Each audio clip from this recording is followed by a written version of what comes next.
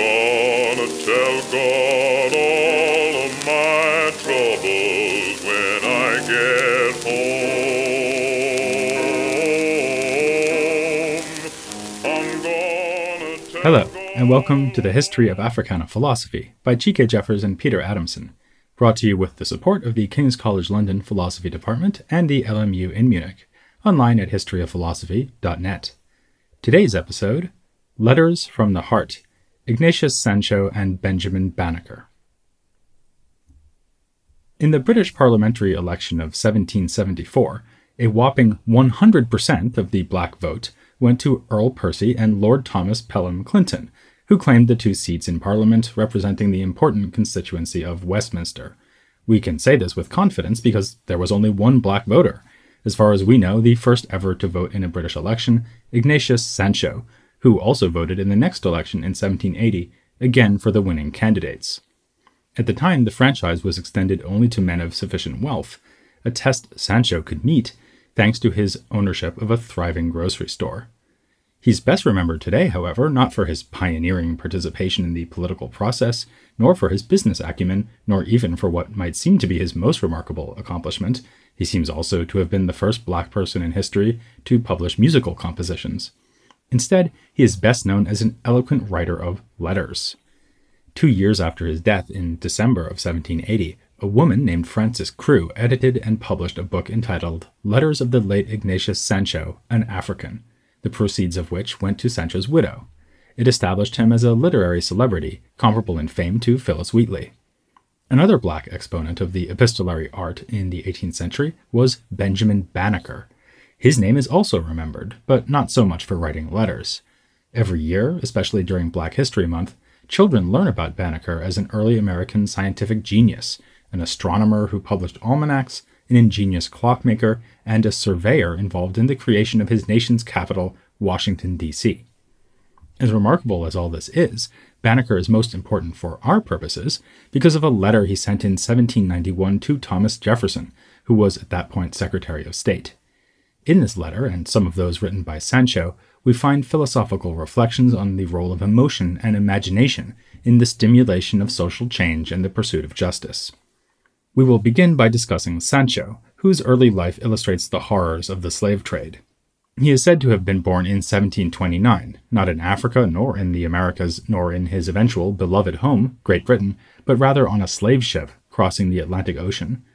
The ship arrived at Cartagena, in present-day Colombia, where the infant boy's mother died of illness and his father committed suicide. This is where he was baptized and given the name Ignatius. As a 2-year-old orphan, he was brought to England and given to 3 sisters who apparently wanted him to be nothing more than an ignorant slave. They are the ones who gave him the name Sancho, after Sancho Panza from Don Quixote. Sancho's fortunes turned when he met John, the Duke of Montague, who had previously befriended and assisted Job ben Solomon, mentioned in episode 32. After the Duke's death, Sancho sought to live with his widow, the Duchess, but was at first rebuffed. At this low point, he reportedly considered committing suicide like his father before him, but then the Duchess reconsidered her position and took him on as a butler. He served in this role until her death, and she bequeathed him a year's salary as well as a healthy annuity. Unfortunately, Sancho apparently squandered much of his money on womanizing, gambling, and, more admirably and illustrating his deep love for the arts, the theater. Sancho even aspired to be an actor himself, but was hindered by a speech impediment. In 1758, he married Anne Osborne, a black woman from the Caribbean, and the pressures of a growing family made employment a necessity. Sancho, therefore, served as personal valet to the late Duke and Duchess's son-in-law, and his earliest known musical compositions date to this time. By 1773, though, he had to give up this position because of health problems relating to his weight and gout. Fortunately, his ability to handle money had by now improved, and he was able to make the transition from his career in service to the role of entrepreneur, opening the grocery store that kept him busy for the rest of his life. Being a grocer suited Sancho's difficulties with physical mobility, which may also help explain his prolific writing of letters to many friends in and around London. He wrote to people like William Stevenson, a printer, bookseller, and banker, Margaret Coxedge, possibly a governess to Frances Crewe, who edited Sancho's letters, and John Mayhew, a visual artist who received patronage from Sancho. His most famous correspondent, however, was the great British novelist Lawrence Sterne, author of The Life and Opinions of Tristram Shandy. In a letter of July 21st, 1766, he praised Sterne for the brilliance of his fiction and pressed him to work his opposition to slavery into his novels. Sterne wrote back with gratitude and said that, as it happens, he had just been working on a tender-hearted tale of a black girl that suffered under slavery. When Sterne's letters were posthumously published in 1775, this gave Sancho his first taste of fame, and put him on display as an articulate champion of the value of sentimentality in art. In his message to Sterne, he begins by identifying himself as black, and stating how unlucky he was to spend the first part of his life in a household that enforced his ignorance as a means of securing his obedience. Yet he learned to read and write nonetheless, and says that in adulthood his chief pleasure has been in books. This may remind us of the trope of the talking book in slave narratives and other 18th century black literature. Sancho too points to the power of the written word and how it was withheld from him as a form of oppression, which then served to make his later mastery of it a central component and symbol of his freedom. In the letter, Sancho goes on to say, "Philanthropy I adore," and confess how much he appreciates the character of Uncle Toby in Tristram Shandy, famously portrayed as unwilling to hurt a fly. Sancho declares he would walk 10 miles in summer heat just to shake Uncle Toby's hand, which is probably about 9 miles more than most of us would walk to shake anyone's hand. This show of devotion to a fictional character sets up Sancho's recommendation that Sterne incorporate anti-slavery views into his fictional work. Sancho praises the affecting condemnation of slavery found in a book of sermons by Sterne, and claims that if the subject of slavery were to be handled in Sterne's distinctive style of storytelling, this would, as Sancho puts it, ease the yoke perhaps of many, but if only one, gracious God, what a feast to a benevolent heart. In line with this exuberance, Sancho eventually shifts from humble suggestion to confident assertion of what Sterne simply must do for black people. Grief is eloquent. Figure to yourself their attitudes. Hear their supplicating addresses. Alas, you cannot refuse. Humanity must comply. Sancho draws a tight connection in this letter between the production of representational art, the emotional responses of individual readers, and the desired political outcome of broad social change. He suggests that the fictionalization of harsh realities is a uniquely powerful way to change those very realities by eliciting strong emotional reactions that can effectively motivate change. Given that activism against the slave trade was at best in its infancy at the time Sancho wrote to Sterne, Sancho was articulating a pioneering strategy when he suggested using popular fiction to disseminate the anti-slavery message. Sancho's collected letters show that he was pioneering in another sense too. He was the first black literary critic, or at least the first to write in a European language. In a letter of June of 1778 to John Mayhew, he compared Sterne to other British authors, such as Henry Fielding and Jonathan Swift. Sancho acknowledges Swift, the famous author of Gulliver's Travels, as the first wit of this or any other nation, but differentiates between Swift's grave-faced irony and the way Sterne lashes his whips with jolly laughter. Again, he here emphasizes literature's humanizing potential by celebrating how the mirthful dimension of Sterne's writing enhances its emotional impact. Sancho writes, "Swift and Sterne were different in this. Sterne was truly a noble philanthropist. Swift was rather cynical. What Swift would fret and fume at, such as the petty accidental sourings and bitters in life's cup, you plainly may see Sterne would laugh at, and parry off by a larger humanity and regular goodwill to man." For Sancho, both humor and sorrow are tools with which literature can make us better people. In another letter, written in January of 1778, we find Sancho evaluating a fellow black author, Phillis Wheatley. Her poems, he writes, do credit to nature and put art merely as art to the blush. Sancho follows Alexander Pope's essay on criticism by viewing closeness to nature as a standard of good creative writing, so this is apt praise for the famously Pope-loving Wheatley. Lest we be tempted to give any of the credit for Wheatley's achievement to her supposedly benevolent owners, though, Sancho adds, it reflects nothing either to the glory or generosity of her master, if she is still his slave, except he glories in the low vanity of having in his wanton power a mind animated by heaven, a genius superior to himself. Two other themes in Sancho's letters worth mentioning are his concern for non-human animals and his religious universalism. Both come up in an August 1777 letter to Mayhew, headed with the word jackasses. Sancho describes his disgust upon seeing potato sellers overload and whip a poor donkey. This is, he declares, a too common evil, and for the honor of rationality, calls loudly for redress. This talk of rationality suggests that Sancho sees a role for reason as well as sentiment in reforming human behavior. He says he is convinced we feel instinctively the injuries of our fellow creatures. Both enslaved humans and beaten donkeys naturally provoke our sympathy, or at least they should.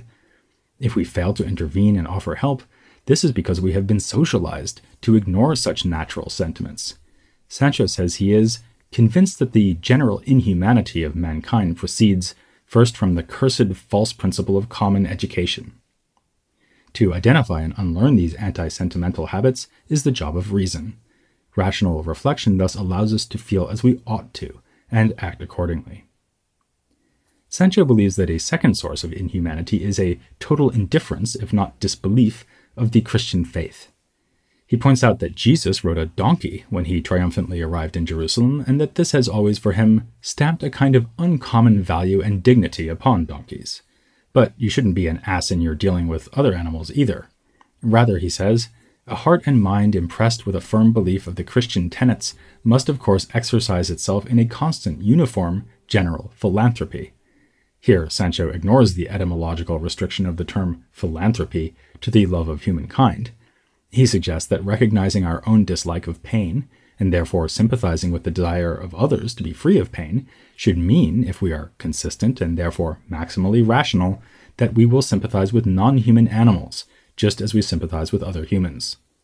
Sancho jokes that if Mayhew would write something about the mistreatment of donkeys for the Morning Post, he will bray his thanks.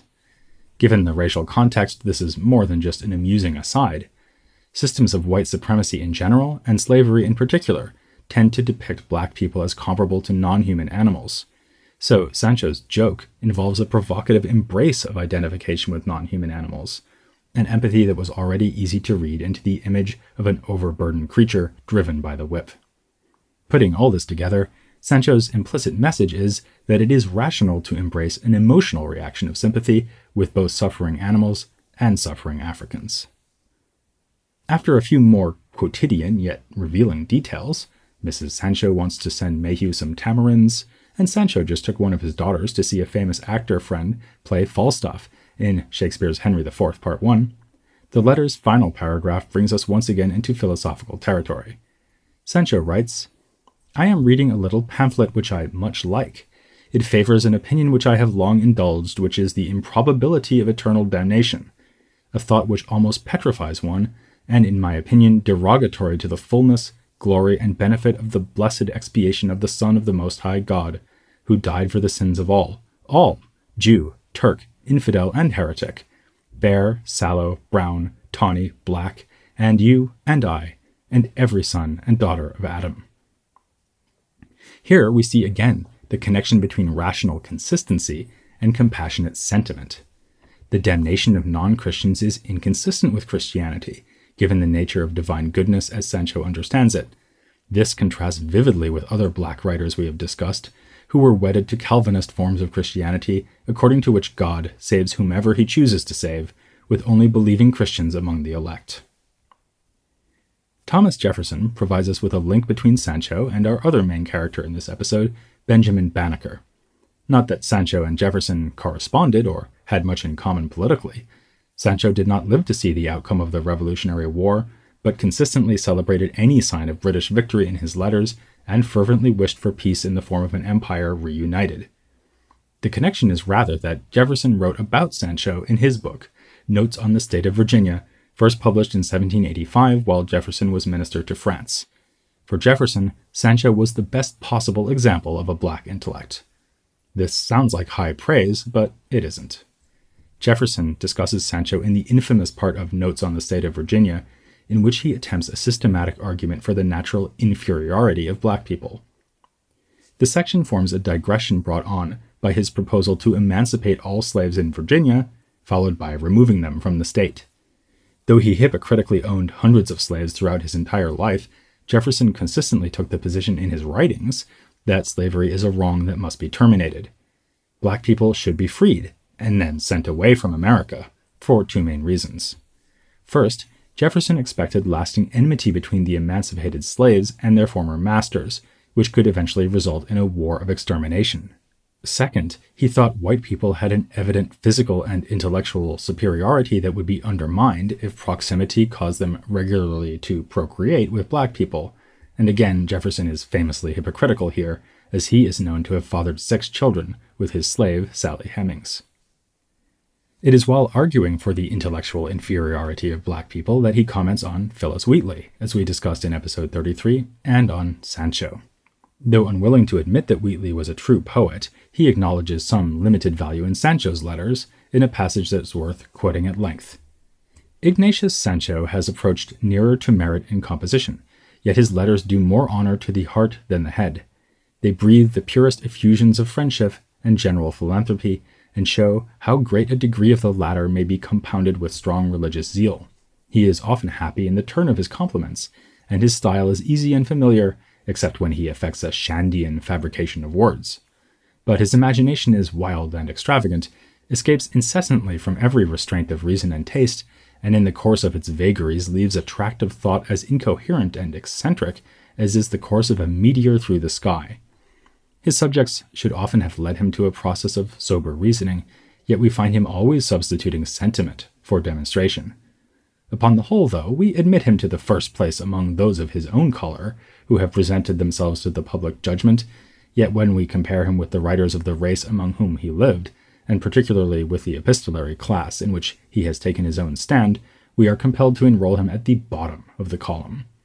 This criticism supposes the letters published under his name to be genuine, and to have received amendment from no other hand, points which would not be of easy investigation. There is much that is repulsive and grating in the dismissive tone Jefferson adopts here. Sancho proves the rule by being exceptional, the best ever black writer, yet still rather mediocre. Still, Jefferson's remarks are not without insight. He puts his finger on the question we too have highlighted of the proper relationship between sentiment and sober reasoning. Could it be that Sancho does not so much substitute sentiment for demonstration as reveal just how essential sentiment is to cogent reasoning about ethics and aesthetics? The correspondence between Banneker and Jefferson presses this same issue.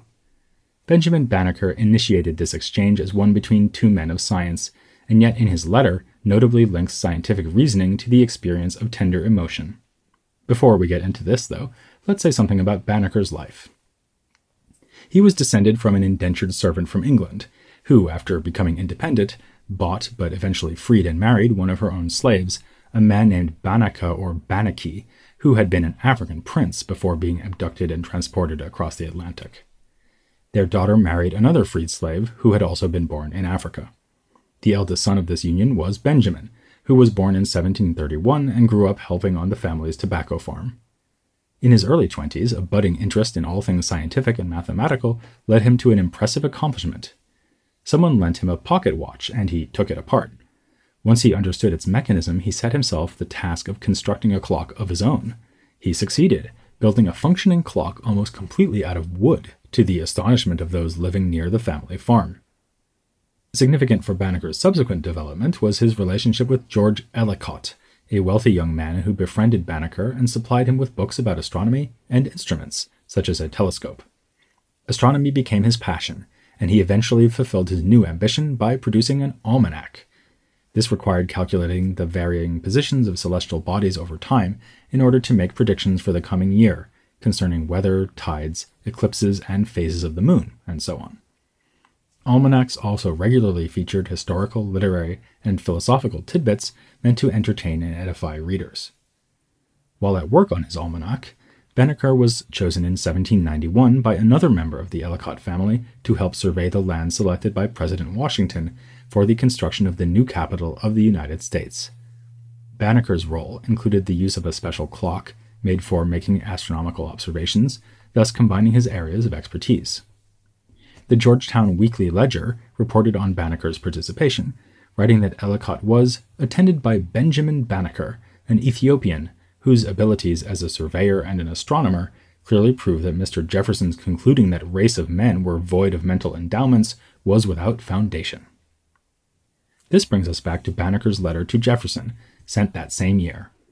As one biographer has written, 1791 was truly his annus mirabilis, his year of wonders, when the survey of the federal territory was carried out and his first almanac was published. In August of that year, Banneker sent an advance copy of the almanac to Jefferson, accompanied by this remarkable letter. Unlike that newspaper columnist, Banneker makes no reference to Jefferson's Notes on the State of Virginia.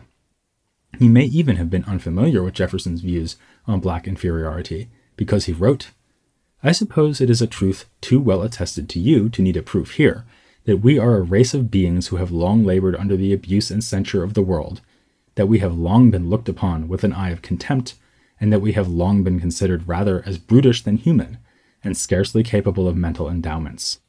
Sir, I hope I may safely admit, in consequence of that report which hath reached me, that you are a man far less inflexible in sentiments of this nature than many others, that you are measurably friendly and well disposed toward us, and that you are willing and ready to lend your aid and assistance to our relief from those many distresses and numerous calamities to which we are reduced." But in fact, we need not assume that Banneker was simply ignorant of that notorious section in the notes. Jefferson's heinous conclusion there had been framed in the hesitant language of the experimental method. "I advance it therefore as a suspicion only that the blacks, whether originally a distinct race or made distinct by time and circumstances, are inferior to the whites in the endowments both of body and mind."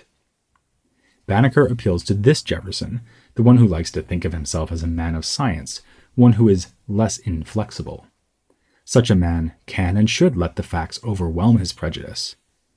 Banneker also appeals to Jefferson as the author of the Declaration of Independence, which speaks of God-given inalienable rights, and also the author of those parts of the Notes on Virginia that are critical of slavery. "Indeed, I tremble for my country when I reflect that God is just." Banneker expects Jefferson to agree that the Creator hath not only made us all of one flesh, but hath also without partiality afforded us all the same sensations, and endowed us all with the same faculties. That allusion to universal human sensations brings us back to the question of emotion and reason. Prejudice against others, says Banneker, can be overcome by drawing proper inferences from the experience of self-love. He writes, "Sir, I have long been convinced that if your love for yourselves and for those inestimable laws which preserve to you the rights of human nature was founded on sincerity, you could not be but solicitous that every individual, of whatsoever rank or distinction, might with you equally enjoy the blessings thereof." The argument here may remind us of Lemuel Haynes's essay, Liberty Further Extended.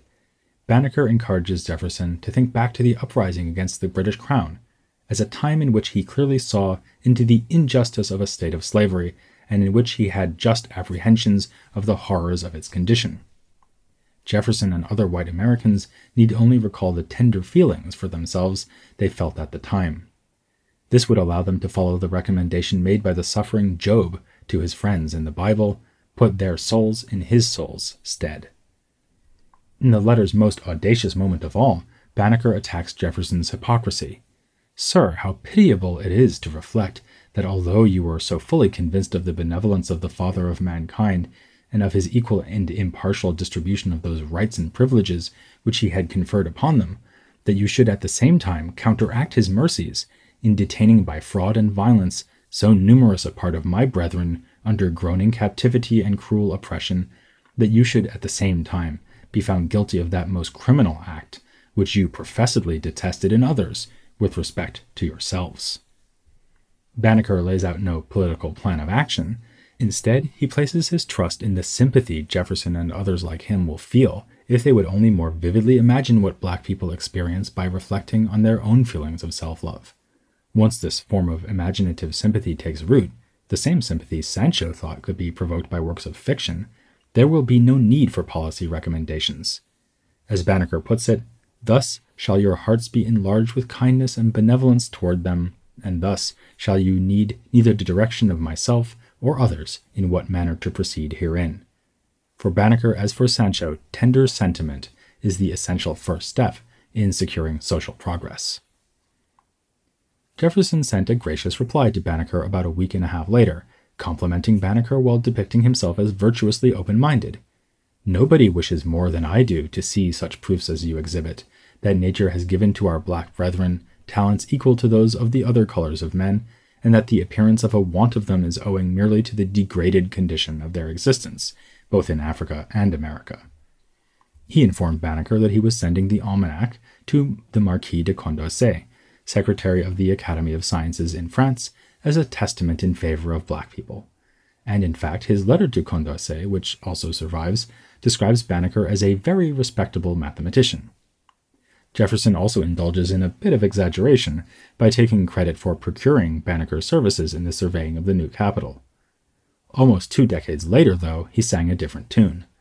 Writing to his friend Joel Barlow, Jefferson suggested he always had a low opinion of Banneker, writing, "We know he had spherical trigonometry enough to make almanacs, but not without the suspicion of aid from Ellicott, who was his neighbor and friend, and never missed an opportunity of puffing him. I have had a long letter from Banneker which shows him to have had a mind of very common stature indeed." Ultimately, then, Jefferson's belief in black inferiority was harder to shake than the hand of someone 10 miles away. Yet, after his death in 1806, Banneker was remembered as a scientific genius, the likes of whom the Africana tradition had not seen since Imhotep, who we discussed in episode 4. To be fair, his accomplishments are often greatly exaggerated. He's been credited not merely with building a wooden clock from scratch, but with inventing America's first clock. Not merely with being a mainly self-taught astronomer, but with being the first American astronomer. Not merely with publishing the 6 almanacs he published for the years 1792 to 1797, but with being the first in America to publish an almanac at all. He didn't just assist in surveying the land that became Washington, D.C., but supposedly designed the city himself. But such embellishments are unnecessary.